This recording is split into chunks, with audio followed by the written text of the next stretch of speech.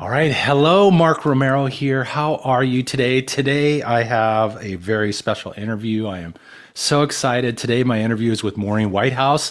And I want to share a little bit about Maureen before we have her come in and start sharing, no pressure here, Maureen, about sharing your wisdom, how we can help us to move forward and move past things and step into our next greater and grander expression, which of course this show is all about. But Maureen Whitehouse has been teaching and supporting individuals on their transformative journey since 1996 when she experienced a spiritual awakening precipitated by her intensive study of A Course of Miracles.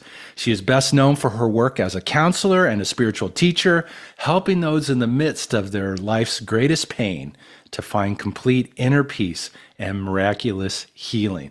Maureen is a sought-after inspirational speaker, an award-winning best-selling author, the founder of the Axiom Institute, which sounds really cool, and has served as both a teaching fellow at the Harvard Divinity School and a research fellow at the world-renowned Langer Mindfulness Lab. Maureen, thank you so much for being here today. I am so excited to dive into what I know is going to be a very inspiring conversation. So thank I'm you. sure it is. You're an inspiring host, that's for sure. And thank you for inviting me. I do my best. It's something I'm stepping into and discovering and unveiling on my journey, but so far so good. And plus I get to hang out with really cool people who have tremendous wisdom and insight, which is always exciting to me.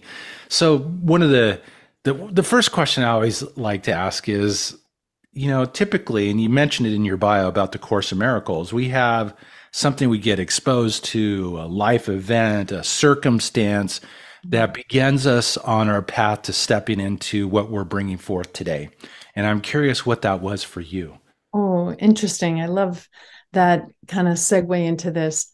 So my background is that I was a commercial actor and a model for many years, for a couple of decades, by the time I wound up kind of more in a conducive environment to family life in Boston. I had worked in New York and Europe and all that kind of thing when I was younger. And then I was the quintessential mom in commercials and all those kinds of things because I was good with kids and dogs. That was on my resume. So They're good I things to did be a good lot of with. that. So Awesome. I was at the point in my life where I was thinking, there has to be more than this. I had been on commercial sets for a couple of decades, worked with great stylists. My house was like a commercial set. I had the perfect family, the perfect dog could even be on commercials with me. And there was this nagging feeling of there has to be more than this, that this is the American dream to the hilt. I've done all the glamorous stuff in that I felt, in life. I got to this point that I just really felt there has to be more. And I used to kind of frequent in, even when I was in New York City, I'd go into like the backs of churches and just sit in quiet between auditions and things like that. And I found myself in a new age bookstore in a suburb right outside where the audition was in Boston. And I went in and I was looking at self-help books. And at this time, the self-help section wasn't that big. But I was like, read that, know that, power of positive thinking, all that. I'm like the poster girl for that. And then I turned and saw a book that was underneath like the window area of the shop. And it was kind of glowing at me. And it was a little scary, but I went over, I picked it up. It was A Course in Miracles. It Wow. fell open to the page that said, it's a lesson in A Course in Miracles. I am not a body. I am free, for I am still as God created me.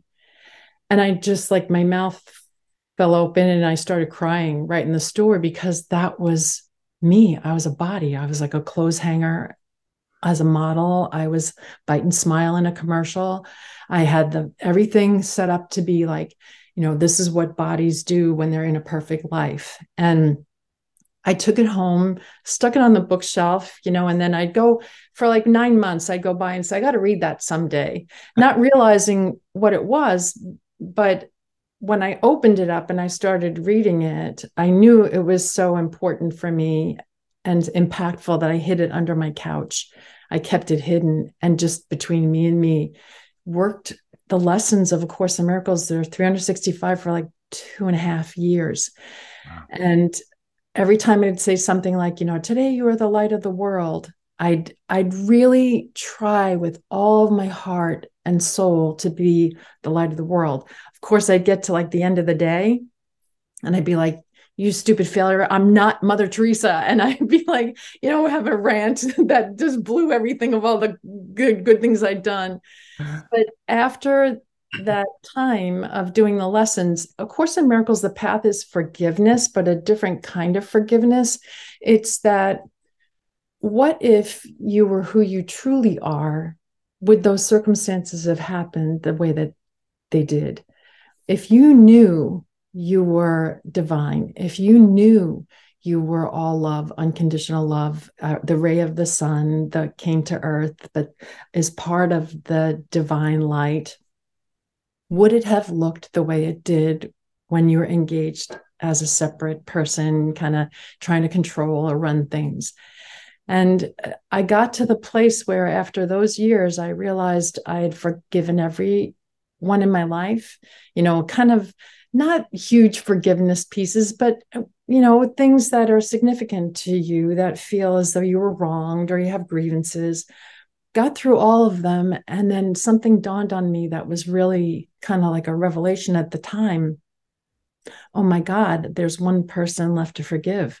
I was the common denominator in all of those scenarios. Wow, powerful. And yeah, I got on my knees in my living room and the kids were at school and I was alone. And I just said, I forgive you, Maureen. And this sense of elation came over me that I'll never have to do it that way again. Mm. That at the time when I was doing the lessons of A Course in Miracles, I thought I was really stupid because they're a little bit lofty, not a little bit, they're lofty, the lessons. Trying to put them to practice. So I said at one point, I had known that the voice of the Course in Miracles is meant to be the voice of Jesus. And I said, if this is real, you better start teaching me here because I don't get this. I'm a hot mess still. I'm getting more and more of a hot mess as I get more aware of what a hot mess I am. And my judgment isn't going anywhere. My inner critic is like flaming. And I started to write what I was feeling is how I'll put it. I was hearing it in my heart. It wasn't in my head. I was hearing a deep, loving, caring presence. And as I wrote it, I started to know it.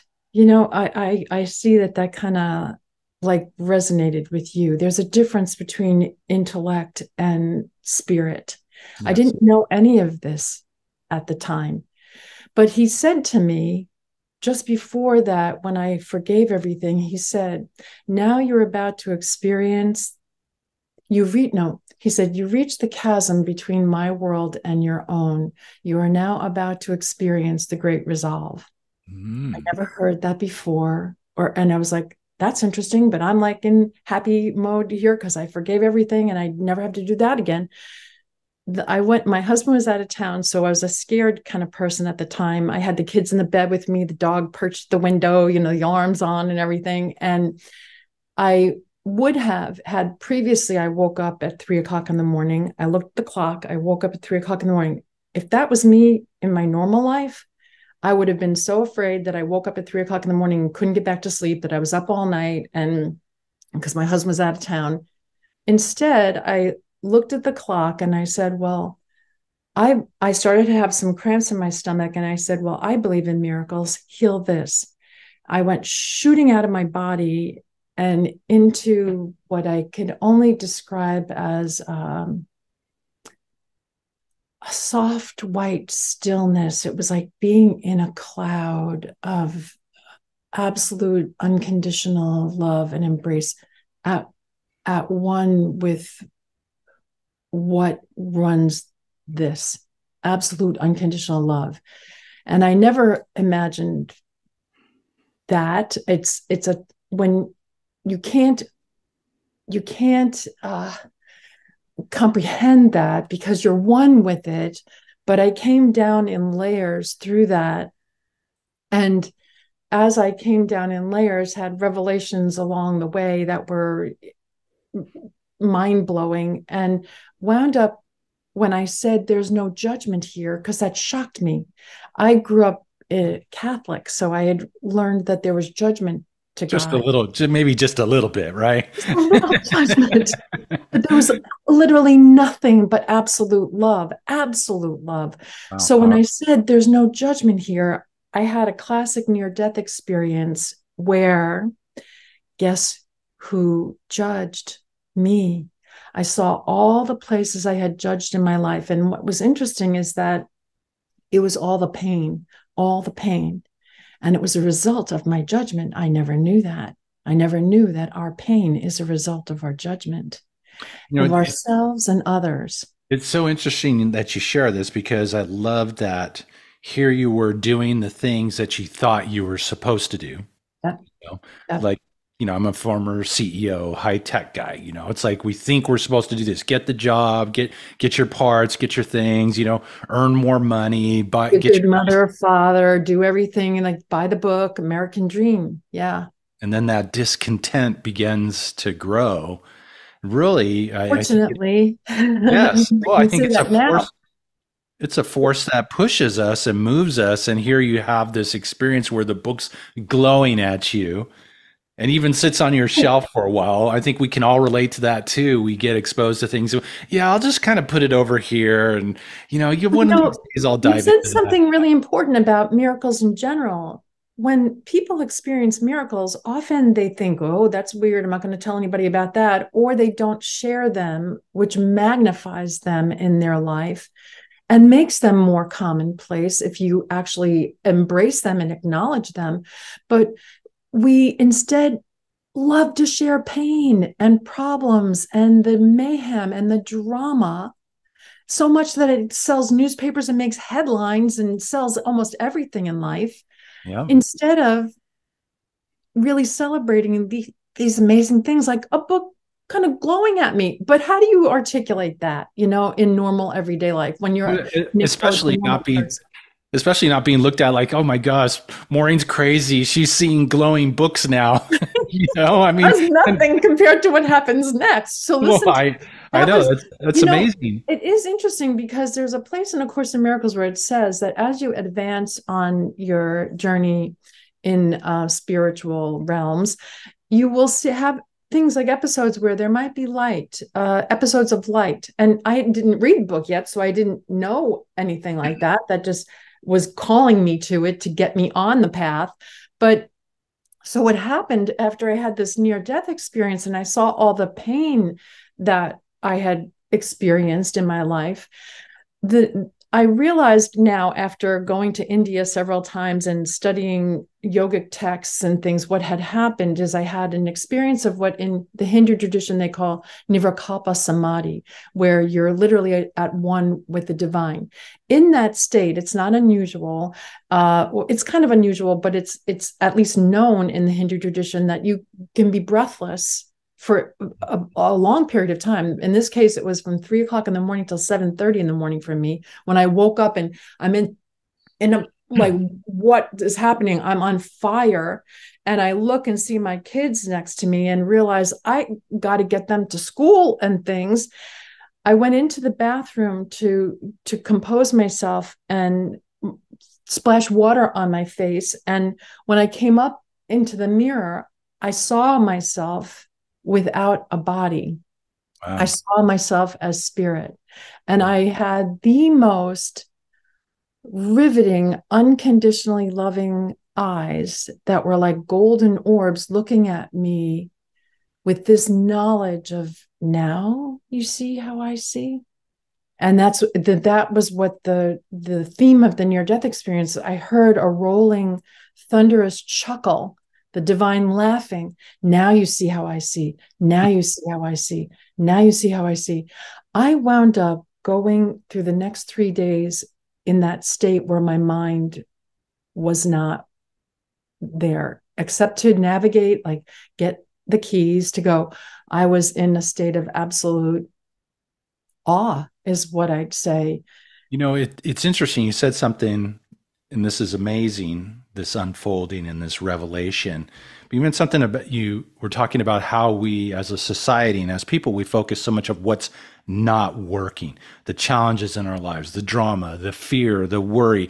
And yeah, we're bombarded by things that sometimes I say the world tries to keep us in this state, to keep us disconnected from that experience, the type of experiences that you're sharing. But I was wondering, how do we open ourselves to seeing the miracles in our lives when, Mm. especially when life has knocked us down, especially when we're in the midst of challenges? Let's face it, we all go through the twists and turns and the ups and downs of the human, like we put those horse blinders on and we Yeah. can only see a thing. Meanwhile, there's all these miracles happening around us. What you're describing as the horse blinders, what they are, just so that people know, because there's one problem, one solution. This is not that crazy difficult to comprehend. The divine is there for us to see and experience always. What puts like a dark blanket or a black curtain between us and the divine and seeing, now you see how I see, is judgment. I realized after that I was just going down the aisle in the supermarket, for an example, and I was in awe of, look at this in the supermarket aisle. That came through, like someone had to think that up. Somebody had to cook that. Somebody had to package that. Somebody had to get that in a truck to get it here. How many people's lives are touching me now when I touch a box of spaghetti? Mhm. And all of that, like the capacity to recognize that we are always in a state of grace. And that might sound strange, but when you're really seeing the entire picture, like as I picked up a greeting card, I saw the artist dropping her son off at the bus to get to school before going to work, because we have that capacity that we numb out. Judgment is our vehicle for numbing us down. So we first and foremost judge ourselves. When I saw my life through the eyes of the divine, now you see how I see how I see, I realized that I was judging myself so harshly that in every circumstance I was called, and they were big, painful experiences in my life, but I was called to transcend to what I really am, the creative that we are. You know this. You get out of your own way and you create beautiful music. So I have to ask you, why are we so hard on ourselves? Why is it? It's almost like, I look at it as almost like there's been a frequency imprinted within all of us, the not enough. And you Right. talk about judgment. I always say, I'm always talking about energy and flowing. I say, if you want to stop the flow of energy, you implement judgment, because judgment is a resistor. It's Yeah. like putting a resistor on your Like circuit a board. circuit breaker. Yeah, Yeah. it And slows the flow of energy. it does. And the thing is that we are not afraid of things in life. We're afraid of our brilliance. Mm. Egos are afraid of our brilliance. They're afraid that we can literally, we can solve any problem. We're genius. Even things that happen that seem formidable, like that's what the near-death experience was. Things that I thought, I didn't realize I was a control freak. How do you have fun and delight in life and have I miracles? find that so hard to believe that you were ever a control freak. Oh, I think it's the human condition, because we think that's how we stay safe. Like I told you, I had the alarms on, the dogs at the window. I thought I could keep myself safe while being disconnected from the voice of sanity. So what I tell people now is our true nature, our inner being, is the voice of our own best interest. Mm. If we're annihilating that by thinking we're not good enough or having an argument with it, it loves us impeccably. Our true So self knows who we are. I got to ask you the $1 million question then. Okay. So why do we have that part of us that Okay, denies that perfect. part of us? Great question. The thing is we see it as this formidable opponent. The whole Bhagavad Gita is the story between Krishna and Arjuna, and they're at the battlefield, but the battle's really inside of Arjuna, and Krishna's God telling him, look, you're already God, and we can't see it because this part of us, and okay, so I'm going to give you how A Course in Miracles frames it. It says that we're dreaming a dream, a mad dream, in which we're saying, I want it thus, the voice of separation. We did this as a joke. That was what I saw in the near death experience. I saw myself, like, for instance, with my husband above it all saying, you pretend you're asleep now and I'll be awake, and I'll be awake and you be asleep. We knew that we were going in to engage in things that would feel like conflict, but to choose only love. That's the reason we came here, because when we're not in bodies, we know we're love. We know we're not separate from the divine. As soon as we slap on these physical forms and come here, especially as a vulnerable baby, we thought it was so much fun and so funny that we'd even make ourselves vulnerable as we pop in, live that out for decades, and then remember who we are. We thought it was a hoot. Literally, we thought it was a joke. Yeah, we thought about that when we were up there with the 5 million mile high. Oh my gosh, this is going to be so great. Look, I'm going to have a dad that leaves home. I'm going to have a mom that tells me I'm not good enough. I'm going to have these, my first girlfriend's going to run away with this person or whatever. This is going to be great. And then we come down here and we're like going, what the hell was I thinking? Right. And I call that the cosmic game of hide and seek. And that's what happens. There you go. Perfect. Because then what happens is we are having this temper tantrum in which we say we want it this way. And we're having a fight with ourselves because we forgot that we did this for fun, because we know who we truly are. So the whole journey is to remember who we are. And fortunately, one problem, one solution. We're divine, and we forget, in order to play out this fun and amazing, supposed to be fun and amazing scenario. But if we are in the throes of believing that this voice of separation, all the ego is it's not a formidable opponent. It's a voice that lets us feel separate from the divine. Oh, and here's the important thing to know about this ego. It always speaks first.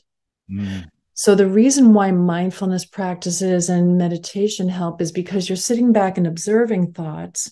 And if you get good at observing thoughts instead of reacting, ego always speaks first. Think about every time you said something that was like, oh, why'd I say that? Why'd I do that? It's always because it jumps in and tells you how to stay separate, how to win, how you can get the upper hand. Whereas the voice of our true self, when you are connected to it, because first of all, it feels like a big exhale and a relax. It's sort of like lean back, let it come forward and lead the way. The light's leading the way. You're not in the dark anymore. Here goes the light. You're just like, it's paved for you in miracles. And when you sit back and relax, you allow yourself to say, okay, maybe I don't know what this is, but I love it. See, A Course in Miracles makes it very simple. Again, one problem, one solution. You're divine and you forgot. If you're divine, then that means you're perfect. That means you're absolute, complete, and perfect. How do we remember that? We see everything as one of two things. Either love, which, how fun, just love it, or a call for love. How fun, just love it. Now you're in the world of oneness, where everything, and I will tell you, the way I see things now, when people talk about timelessness and things, if you see everything as one, if you see everything as either love or call for love, it's framed differently. That's why the power of now and all those things are so effective, because if all you have to do is love, do you really need the voice of the ego telling you, go there, do this, make sure you get this, make sure you do that? You just know what's going to happen when you get there. You're going to love it. So let me ask you this, because this is something I think we all want to one degree or another. We want that oneness. We want that connection. We want to remember our magnificence and our unlimited potential. You mentioned judgment, but I'm kind of curious, what do you think's the biggest obstacle to us stepping into that? First of all, understanding that this was meant to be a joke. In the Course in Miracles, it says it's a joke in which you forgot to laugh. You know, Got to laugh. it's just, I have to say this because I talk about the cosmic game of hide and seek. We come in here with all our divinity, all of our power, all of our grandeur. We promptly forget every single bit of it. And then we get to spend a lifetime remembering it and experiencing it. And I remember I got this comment from somebody. It was a social media post or something saying, life is not a game, it's not a game of hide and seek. I'm offended, and I'm like, kind of go, well, hey, I've been offended a few times over the course of my journey and path. I understand that. And how's that working for you? How's that working for you? Another thing A Course in Miracles says is that we're having a temper tantrum in which we say we want it thus. And how's that going for you? Do you want to be right or do you want to be happy? And if we are constantly, the ego wants to be right at all costs. It doesn't see, well, guess what? There's different lenses on a camera and there's different facets to a diamond. If it's going to be an amazing world full of diversity and wonderful things to enjoy and appreciate, you got to have difference of opinions and different ways of seeing this and viewing this. So have fun. I don't know what your opinion is or what your view is. Let's share it. Win-win. That's the divine way. We're all here to enjoy and appreciate this as each individual piece of a puzzle, put them all together and the puzzle makes sense. All right, I'm not going to let you get away with the response here because you still didn't answer the question. Oh, good. What's the biggest obstacle? No politician speak here. Okay. The biggest what obstacle. What do you think it is? What do you think it is? It would be the ego, the voice that lets us feel separation. And yet, if we can see it as a little puppy, if we can see it as it's doing its job, it's trying to keep us alive. In its world, death is real. In its world, we're finite. In its world, you better fend for yourself. And look, it's a crazy world out there. I'm going to take good care of you now, this little separate self. And you are separate from everything. There's no connection. There's no divine thread behind all of this. And so just do what I say and I'll keep you safe.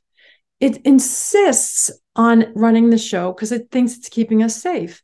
So if we could stop fighting the ego and see ourselves as, come on, humans all need an ego because otherwise I wouldn't be able to be talking to you there and me being here. We wouldn't have this conversation. We'd just be in absolute bliss and oneness, like the experience of the utmost. Well, that sounds really good. Doesn't it? Well, I think we all deserve to give ourselves tastes of that from time to time and then get our, boots to the ground, kind of live life in a miraculous way. All right. But I have to out every so often and take a break. Yeah, right. And then also, it's like, let's face it, the ego gets a bad rap. There's a lot of negativity around the ego. Oh my God, the ego. But yet, we wouldn't be able to live without it. We wouldn't be able to have this experience. We wouldn't be able to play the game. We would be at one with everything. And so, talk about picking up an iPhone, never could happen. Pick up a pen to write something, never could happen. So if you can see it that way, then you can see this is a pretty ingenious scenario we created for ourselves. And we had to figure out some way to be able to forget enough to be able to captivate ourselves by a dream of separation.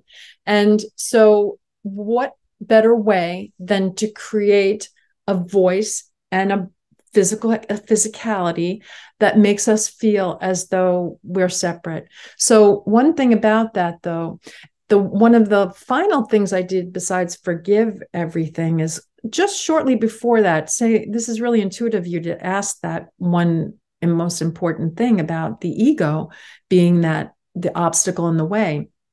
I had been fighting my ego. Once I read in A Course in Miracles that, you have your divine self and your ego, I had been fighting it. And, what we fight makes it stronger. And so I didn't realize that until I realized someone said, what are you fighting your ego for? And I said, well, I want to feel better. Well, it's not going to make you feel better. Think of it like a puppy. It's going around peeing in the corners and ripping up things, that chewing on your shoes. It's just a puppy. Yeah. And I thought, oh my gosh, what a wonderful way to look at this. We've got this thing that's supposed to be thinking it's helping us, Puppies are only trying to have fun. They're only trying to do what a puppy does. Right? It's only doing what it does. So I realized then, well, I can enjoy having it because I'll just do the opposite of what it tells me to do. Okay, so Yeah. it's interesting you bring this analogy of the puppy because I remember I was reading this piece. It came out of a book. The name will come to me, but it was an interesting combining Christian mysticism and Hinduism. And the analogy that he used about the mind and the ego was a person walking a puppy, a dog. Okay. And that dog is bouncing all over the place, going from place, sniffing this, pooping, peeing, doing all the things that puppies do, and it's running the show. It's Right. how can it's the person or the spirit that should really be running the show as opposed to the puppy.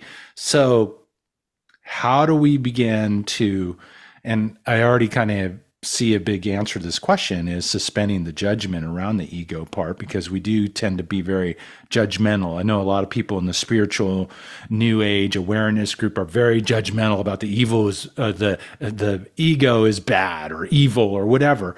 But yet it's a part that really I love that of viewing it as a untrained crazy puppy that just wants to jump around and keep us safe. And as you also said, it affords us the experience of being a human. Mhm. The only problem that we have is that we forget we're a being. So we're a human being. And if we can default more often, this is where consciousness comes in. We have free will. It's not free until we align it with the divine will, which is our perfect happiness. But we can do whatever we want add to the craziest man in the world because this isn't all there is. That's when people always say, yeah, well, why would God let this happen? It's like the sun in the heavens sitting in sweet repose. The divine is all embracing, all loving, all perfect. We are that, but we're the ray of the sun. We come here, but we think when the clouds come, we're separate from the sun. We're not.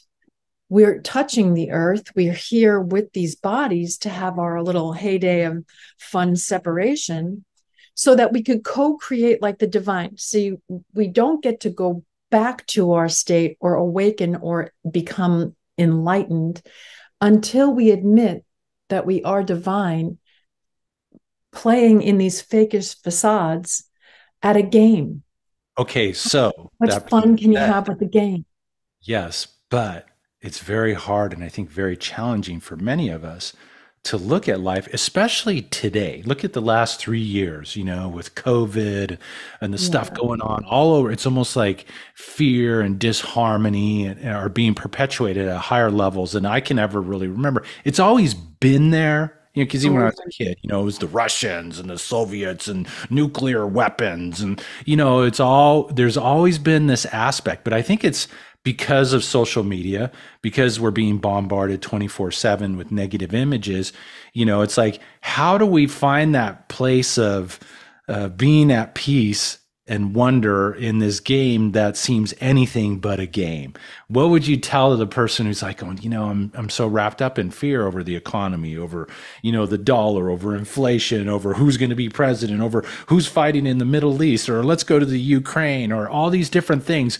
And it's like, how do we get connected to that space of miracles, that enlightened part of ourselves, and begin to live from that space? Or here's really maybe the best question: how can we be in the world but not of it? Perfect. Well, we actually know that we want to be in the world because think about it, how many people want to leave? They don't really want to die if they think that that's the only alternative. However, having had now the experience of being out of my body, I realize it's like taking off a tight shoe. It's like, whoa, you're now out of this constricted kind of mindset and physicality. But you asked the most important thing when we're here, if we can recognize that it's a dream. It's a dream of separation. It's an impossible dream. We cannot be separate from the divine. A Course in Miracles puts it this way: you have every capacity of the creator. As the child, holy child of the divine, you have every capacity of the creator, except for one. You cannot recreate the creator. The creator will always be perfect love, will always be absolute, will always be unconditional, absolute embrace. So we can't stop that from being reality, but we can create any other crazy mayhem that we want. We And do. it's fine because we can't recreate the creator. Love will always win. So in this world, think about it. If you had a nightmare, aren't you going to want to wake up a lot quicker? So we are riveted on pain, not because, pain for pain's sake. We all know and come up with these creative ways to kind of transcend and come through pain, all these hospitals and professions that help us get over pain.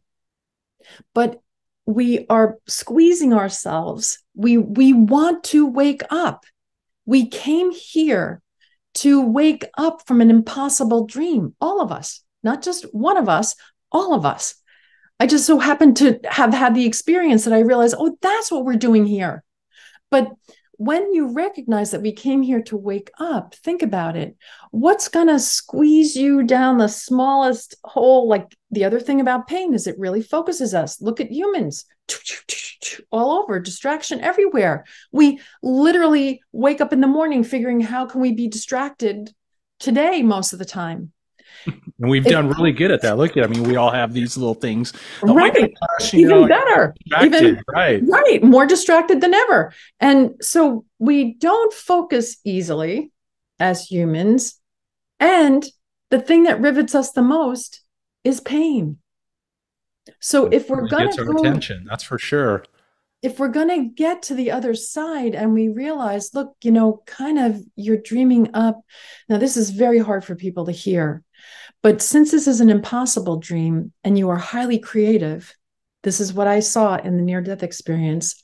I knew how to push every button in myself. I knew exactly what and when and how would be a riveting pain for me. And I set that up for myself. We don't see that in this dream state. We know what's going to push our buttons and make us want to awaken. How much does it take to cry like uncle? Enough. When I found A Course in Miracles in the bookstore, I was saying, enough. I feel empty. I've done enough of the performance part of things. I've done enough. I need to find another. There must be more than this. For all of us, there's more than this. There really is a truly divine way of being. Now, here's the kicker. Go for it. One thing the ego tells us is that if we were to wake up, it means certain death, annihilation. First of all, peace is not enticing to an ego. It equates it with comatose, no capacity to do anything. So it's afraid of awakening. It's the voice of fear. The voice of separation is the voice of fear. It's so interesting you say that, because what you just said right now is the reason why it is so hard for many of us to meditate and quiet the mind, because the mind's like going, hell no, we're not going there. I'm going to keep throwing thoughts at you because I don't want you to because I'm afraid we're going to get annihilated. I mean, could you really come up with a better excuse to not meditate, not be in a state of mindfulness? Right. So you use this term. It catastrophizes everything too. So just know that if it's a small, it could be like, oh, you put that the wrong place on the table. Why did you put that on my table that way? It catastrophizes everything. So I have to ask this because I was reading over your material, and you have this beautiful term. And it seems anything but this, though, especially after what we're talking about, this wonderful ego part of us that's so masterfully, an integrative part of the cosmic game of hide and seek. But you talk about effortless enlightenment. Yeah. It seems like it's not effortless. Yeah. What is your definition of effortless enlightenment? My definition of effortless enlightenment is there's a part of us, the vast part of us that's already there, that already abides in perfect peace and absolute awareness, in genius and grace and everything we've always wanted. And it's a small, still voice that calls us home until we start to pay attention to it. It's not it's what we used to think that this was our conscience, Yeah. and that there was another, telling us good from bad. The divine of us doesn't care about good and bad. It knows who you are. It knows you're inherently perfect. What good and bad, that's the world of this and that. That's the world of you there, me here, bodies and egos. If you are in that place where you start to realize that there's only one thing going on and it's all happening for you, not to you, Right. and you Ooh, pay attention to, why would that show up at this time in my life? Like, is there a genius behind this that really knows how to get under my skin right then, right there, when I could choose love? And I'll be damned if I'll choose love now. And that very thing that causes us the most pain is actually the exact pinpoint, the exact window to go in, to be able to unravel that, to find your true self. mm. And we don't see that because we are so adverse to pain. We try to numb it, we try to hide it, we try to fix it, we try to change it, instead of saying, wow, what about if that was the doorway to consciousness for me, doorway out the other side to who I really am? I have to tell you that maybe people, just to get the ego off the front burner here, I've been living this way of seeing perfection for over 27 years now. A couple of weeks ago, 27 years that I woke up, and it's 100%. I have not shunned or been reticent in life or hole up in a cave. I worked in maximum security prisons. I've worked in schools with kids killing each other. I've been in hospital where people are, dying. I've went into the thick of life to see, is this everywhere always? And it is. Mm-hmm. That if we can hold the space of absolute unconditional love, like that's who we really are. We are absolute unconditional love. That means no condition at all that's in this world of form is going to stop us from loving. Mm. And if we can stay there in that loving space, and here's the way to do it. I'm going to give a little mantra that I That's give. good, because I was just going to ask you, what's like the one, what one, obviously there's probably multiple steps to this. And, This like, one's really, really helpful. okay, let's hear it. I want to hear it. I'm taking notes. Here's your mantra. Here's your new Okay. mantra. And whenever you feel that there's a way for discontent or anything to arise that could feel like judgment, I don't know what this is, but I love it. You Mm. have to, like, because guess what? The ego always knows what it is. I know what that is. That guy cut me off in traffic. I know what this is. And I know what that is. I need this to be put over here and not there. If you say, I don't know what this is, and don't fill it with, but I love it, the ego's going to say, no, I do know what this is. So you have to say, I don't know what this is, but I love it. Now, take a master like somebody like Jesus or somebody like Buddha, the awakened Buddha. When they show up to anything, they don't know what it is, which gives you a much more expansive capacity. If you don't use your intellect to know what it is, I don't know what this is. But what was their first impulse? They're going to love. What are they going to do? Anything but love it? Right. Are they ever going to do anything but love it? So people say they want to be like Jesus, they want to be like Buddha. In A Course in Miracles, it says, everyone says they want peace, but very few people mean it. Mm. If Ooh. you really wanted peace, you've got to want to be happy rather than right. And no one else can make you happy. No other scenario can allow for your happiness, because you can make anything a problem, even if it's the most beautiful experience in the world. Isn't that for sure? Yeah. Yeah. So all of this, when I say effortless enlightenment, I don't mean that it's effortless to an ego that will want to fight this to the death, literally to the death, to the death. People wind up on their deathbed. Helen Schuckman, who was the scribe for A Course in Miracles, it was kind of an interesting story. She was a psychology professor at at Columbia University. And her and the head of the department had this little like pact where she said to him, I think I'm psychotic. I'm hearing voices. And he said, well, the head of the psychology department at Columbia at the time was the foremost place in for psychology. And he said, well, write it down. Tell me what you hear, and I'll tell you if you're psychotic. And so she wrote it down, and he said, this is not psychotic. So for 7 years, she scribed saying the voice was Jesus, and she was an atheist and was Jewish and did not like this at all. And at one point, she said, why am I doing this? He said, because you'll do it. I know you'll do it. You'll complete it. You'll finish it. And they did. She didn't want anything to do with it, but they gave one of the most powerful teachings that's ever been on earth. And I know it's real because of my experiences. I would never have spoken about this. I would have probably been doing still biting smiles on commercials 12, 30 years later. But I know this for a fact after being in the trenches with people all this time, that miracles are imminent. They're right there, side by side. And just to put it clearly, you're a miracle. We're a miracle. When you were born, you came in here and everyone celebrated. You're a miracle. You came in with your first breath. That's invisible. That's spirit. Every day, all day, it animates us. Spirit, invisible. It's unconditionally supportive. It's there for us always. And you'll leave with your last. And that is the eternal nature of us. If nothing more in all of everything I said, if you remember two things, breathe, just breathe.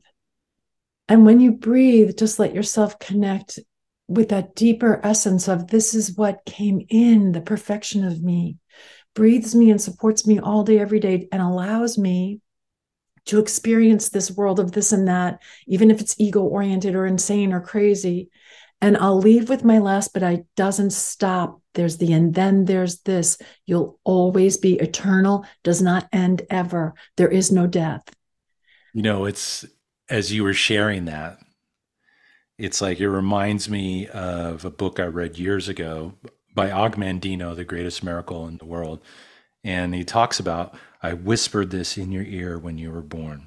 You're the greatest miracle in the world. And you cried. They all cry. You're the greatest miracle in the world. Of all the 40 billion people that have walked the planet, there's only been one of you.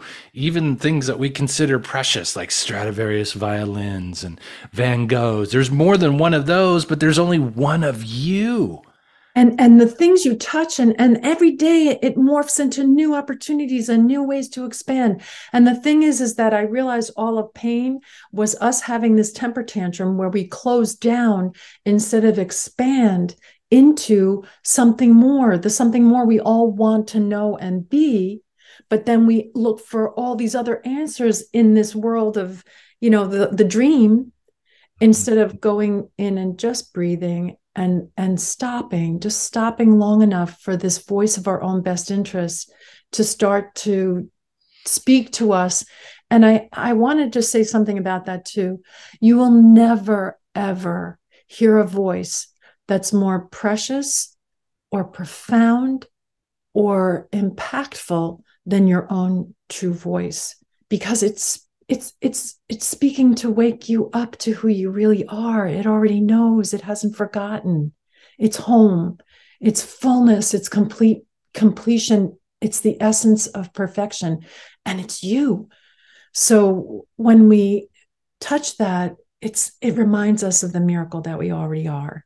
That's awesome. That's beautiful. So I have to ask this because obviously we could just keep going down this path, I think, for maybe a couple more hours and stuff. I love this. This, as you know, in our previous conversations, I could just dive into this all day long, and, how do we reveal this divine masterpiece that's within us and live from that place? But how can people find out more about you? What it is that you offer? What's the best way to get connected with you? Social media, website, all that good stuff. Yeah. I think you have a free gift you want to share. Yeah, so a few things. I have a podcast. It's called Miracle Renegade because I believe that we're all miracle renegades in the making. What a wonderful world this would be if everyone owned their true miraculous nature and knew that you're here to wake up now and to wake up the world in the best, most amazing, creative ways, like you, Mark. We all have a creative capacity that's genius. We can create our way out of anything. Anything we can dream up, we can create our way out of it. And that's the essence of effortless enlightenment, that when we realize our creative nature and our miraculous nature, then we automatically default to who we truly are. And we already are awake. We already are enlightened. So I have that Miracle Renegade podcast, MaureenWhitehouse.com, easy spelled, just Whitehouse, just like it's spelled, sounds. MaureenWhitehouse.com. I have a free gift for everyone here that kind of goes into this a little more. It's a micro teaching and then an accompanying PDF workbook. It's called From Pain to Power. That's from pain to the Number two. to power.com. And then this course, that's my signature course that I got as a download. I used to walk the beach every morning at sunrise. I lived on the ocean, something I manifested miraculously. And I asked, how's the best way to impart what I've been doing with people for the last 10 years that helps them get immediately out of pain? And I had a vision and saw this triad: miracle mindedness, miracle matrixing, and miracle mastery, 3 phases that you shift your mind to see the miracles inherent in life. And they are there. I promise you, I've been using this methodology for the last 20 years with people, helps them immediately shift into a miraculous perception. But then that's not enough. Once you shift your mind, it's important to live it, to know it. So living this new way of seeing and being is miracle matrixing. And then that starts you knowing in your own personal firsthand experiences that miracles are real because you're living them all day. And then miracle mastery, in A Course in Miracles, it says that we only keep the most important things by giving them away. So you have love, you get more love by giving it away. You have peace, you get more peace by giving it away. You have joy, you get more joy by giving away. The most important things in life we keep when we give them and have more of them when we give them. So Miracle Mastery teaches that phase about when it's appropriate to begin to share and give instead of giving away too soon. Often we give away too soon because we don't think we're worthy or things, and then we don't get a chance to matrix this fully. Awesome. So that's effortless enlightenment, but you'll find out more about that too from all of my Well, other. thank you so much for sharing and shining your light and inspiring me, and I know all of us, to continue this process of unveiling the masterpiece that's within each and every one of us.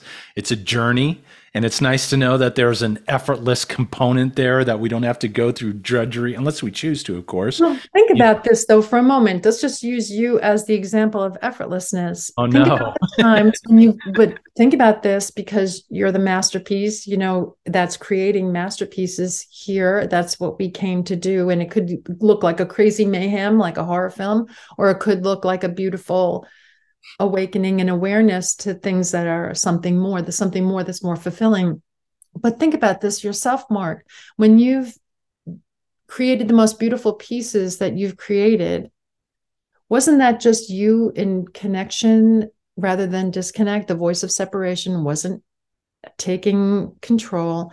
It was you in connection. So effortless enlightenment is us in a state of connectivity to who we already are. Yeah. That's why it's effortless. We get out of our own way and we just relax into ourselves. You get it, you know it, you've lived it. Now it's just we get more and more practice. The more we do what we came here to be, the more you live that unapologetically and don't care about the good or bad opinions of other people, then the more it just becomes natural and effortless for you. That's excellent. I love it. So once again, I invite you to go to from pain, the number two power.com. And make sure you tap into that and Google, I'm sure, or go to maureenwhitehouse.com. Learn more about what this beautiful soul, this beautiful person is bringing forward to help and inspire us all on this journey on, I sometimes call it Mr. Toad's Wild Ride. There's this, I don't know if you've ever been to Disneyland here in Southern California, but I there's know. this ride called Mr. Toad's Wild Ride, And it which is keeps you going around and around and around and around. terrorizes every kid that ever goes on it. You know, it's like I remember my daughter thinking that she was actually had to drive the car, you know, so she was like, she needed to go to therapy after that ride. But sometimes that's what sometimes the human experience feels like, Mr. Toad's Wild Ride. But it's so nice that we have people like yourself that come and bring forth such wonderful information and experience and insight and heart energy to help inspire us all to better manage the ride and realize just let go and see what Yeah. it's for you. So thank you so Again, much. two takeaways, the two most important takeaways to get off Mr. Toad's Wild Ride. I don't know what this is, but I love it. I like that. And just breathe, connect to your breath. And those are the windows that get you right there, right now, into that space where you're aligned with who you truly are, connected to who you truly are. Beautiful. Well said. Thank you so very much for being here and Thank you, Mark. taking Really. the time to join us today. Take care. All right, everybody. I invite you once again to go from pain, the number two power.com. Check it out. Get your download, dive more into this, and see what can open up for you as you begin to unveil more of this beautiful, one of a kind masterpiece that's within each and every one of us.